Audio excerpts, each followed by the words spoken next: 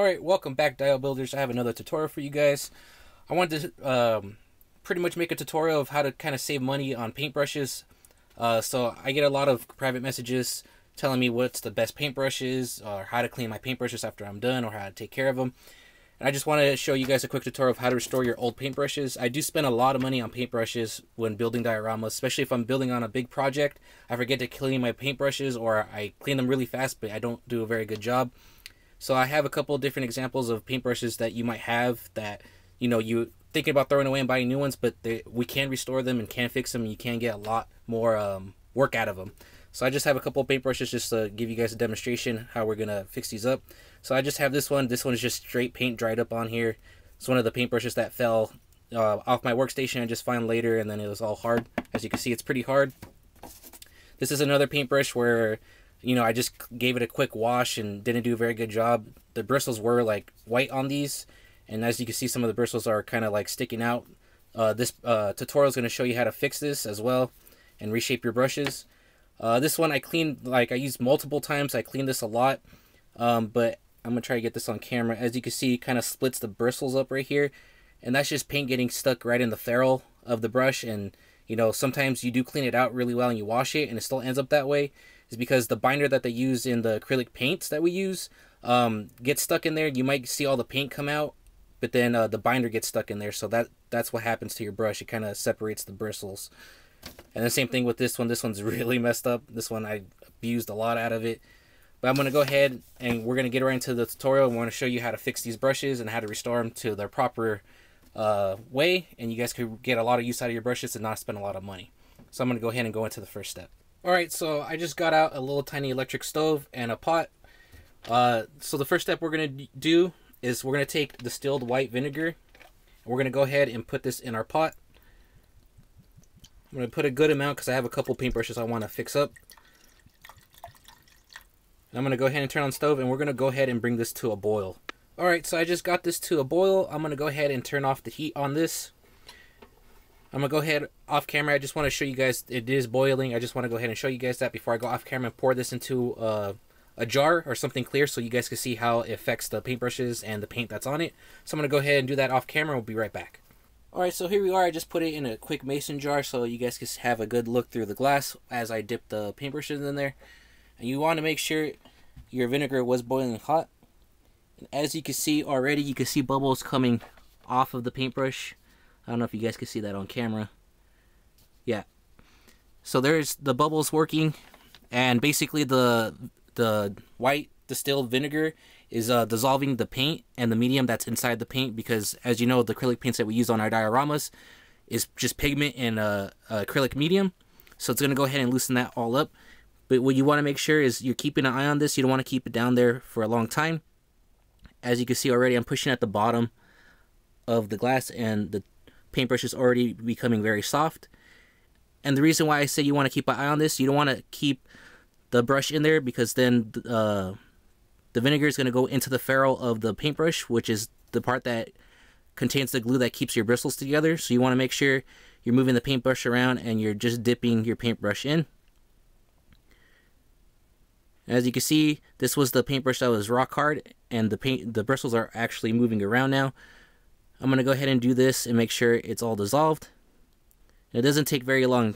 I'm just doing it right here on camera so you guys can see it doesn't take very long. And as you can see, hopefully the camera's picking it up, it's already, you can see bits of dried acrylic paint coming off into the vinegar. So these bristles are nice and soft now, and we're going to go ahead and move on to the next step. I'm going to go ahead and take this off camera, and I'm going to bring in something I could show you guys the next step on, okay? So we're going to be right back with that. Okay, so here we are, just fresh out of the boiling vinegar. I just grabbed the plate that I've been using to clean all my brushes on. It's just a cheap plate from the dollar store. As you can see, you can already see scratches on there. It's because this next step, we're going to use a wire brush. We're going to go ahead and go through and brush out all the little chunks. And basically, you can start seeing it's going to start taking all the dried acrylic paint that's in there. And you're going to start seeing little bits coming off of it. And you're going to want to do this throughout the whole brush. You want to get as close as possible to the ferrule, which is where the metal and the bristles meet. Like I said, right under there, that's where the glue is. And you're going to want to get all the dried up paint out of your brushes. And as I'm doing this, I have the other 3 brushes that I showed in the beginning of the video soaking in that vinegar. So I could show you guys at the end of the video how all of them came out. And if you remember, this was the brush that was rock hard. There's acrylic paint dried up on there for a good couple months. And if you're doing this and you see that it's not getting clean all the way, you can give it another dip in that boiling vinegar, so you can make sure that your paintbrush is nice and clean. So I'm going to go ahead and just go at it with this wire brush and getting all the little chunks out and cleaning this brush off. As you can see, the brush was basically all black, and now you can see the true color of the bristles in there. And as soon as you're done with this step, if you remember the shape of your brush, you're going to want to shape it back up to the original shape. So if you have any loose bristles as well, or bristles that are pointing out, you can actually fix that problem right now. So say you're done cleaning this brush, you would reshape the bristles, and then you're going to want to leave your brush drying at the edge of your table. Because if you leave it pointing straight up, like if you have a drawer where you keep all your paintbrushes and the bristles are pointed up, all that extra gunk that might be left in there, or the vinegar that's in there, it's going to go back into your ferrule, and it's going to eat up that glue that's in there, and you're going to lose a lot of bristles. So this one's pretty much done. So the next step is I'm going to take this to the sink. I can't film that part because my camera won't fit over there properly. So I'm going to take this to the sink and get some soapy water, some warm soapy water, and then just rinse this brush out. So we'll be right back with that. Alright, I have this other paintbrush. It has some white paint on it. It's one of the ones from the beginning. I just want to show you guys how much stuff actually comes out, since the other paint that was in the other brush was black and it matched with the plate that I have under here. So I just want to show you with the white paint stuck on this brush, you can see how much stuff actually comes out of this. So I'm just using my brush and going through all the bristles with them and brushing out all the crud that's in there. And like I said, this one was probably maybe one of the worst ones that I had. And as you can see right here, hopefully the camera's picking up without too much glare, all those little specks of white, that's all the paint coming out. And then how it's murky right here, that's all the acrylic medium inside the paint mixing with the vinegar.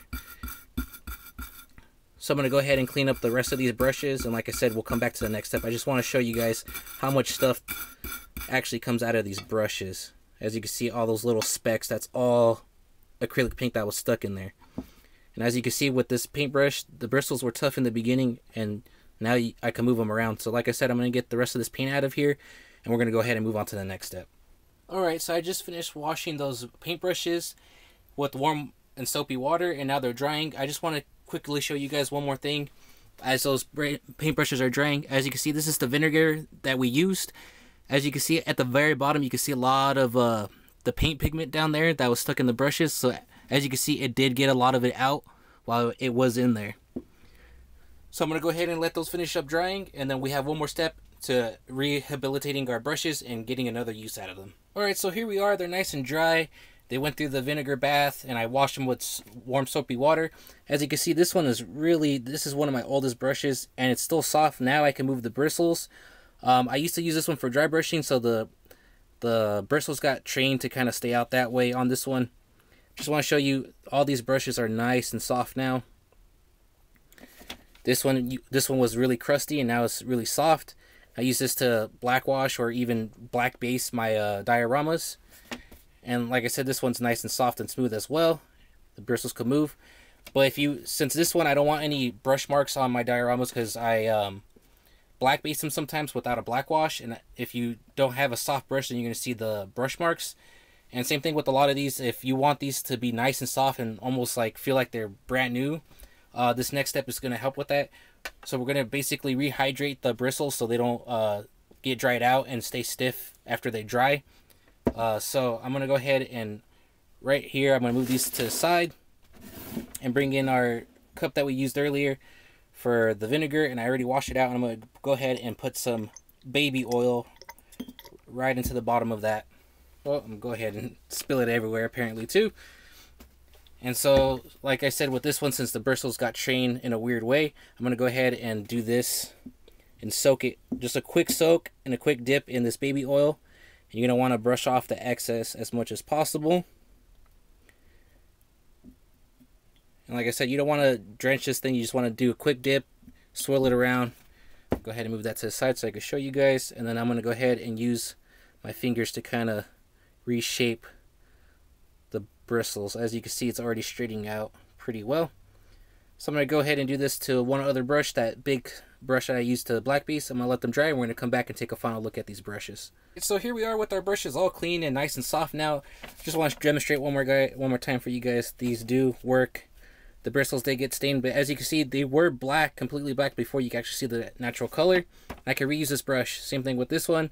It's nice and smooth and straight. No paint in between.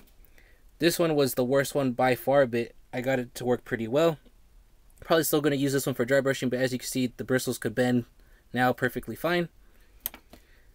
This one also very soft, and it kept its shape, as you can see. If you guys can't find any of the material that I used in this tutorial, I am going to leave Amazon links down below. So as always guys, if you guys enjoyed this video, please leave a like, a comment, and hit that sexy subscribe button.